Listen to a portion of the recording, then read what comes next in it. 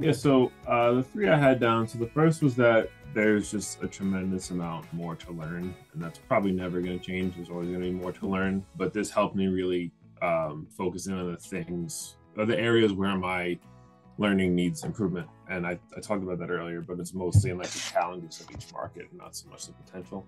So that was very helpful. The second thing I wrote was that flexibility is key, and I put within reason in parentheses.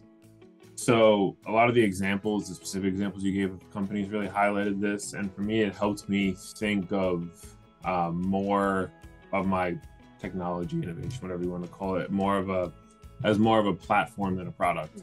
So just going through this and thinking, okay, we can cut the tube into a sheet, and that opens up a whole new sector of the market. So that flexibility was very helpful, and it'll probably change the way I think about things moving forward.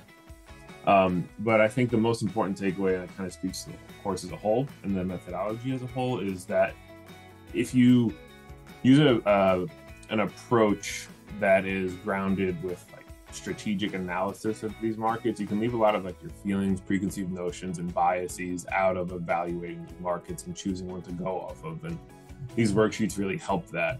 Mike? First thing, maybe yes. The new opportunities that we came up with just with brainstorming with completely new people, a couple of them came up that I had never considered before. I've been thinking about this for 7 years.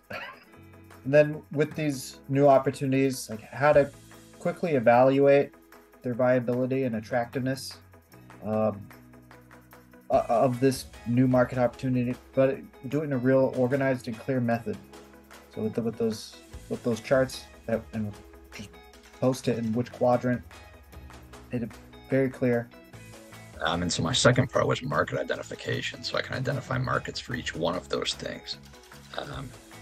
And it kind of opens up a lot more potential for me, because I thought it was more of a complete moonshot originally. And now there are areas that I can look at and pursue more deeply in case, or when something doesn't go the way I think it will. And then the last one, which I really liked, is basically potential versus challenge. Those attractiveness, to build those attractiveness maps. I think that is a very good learning. These are things I thought about before, but I didn't objectively score them or have them written out in an organized and clear way. So I think the main takeaway for me was that going through the worksheets and have everything written up, so when someone asks, I can not only tell them, yeah, I looked into it before, but just like show something that's easier to follow and understand for them as well. Like they could just follow the scores for each of these like challenges that I foresee. And that also helped compare each of these markets better. So not only having a clear way to score them, but also having a way that is applicable to a variety of markets so they can be in the same scale. And the last thing is about presenting it. It's a lot of the times I don't necessarily talk about the many other applications when I present my technology, because then it looks like we're not focused.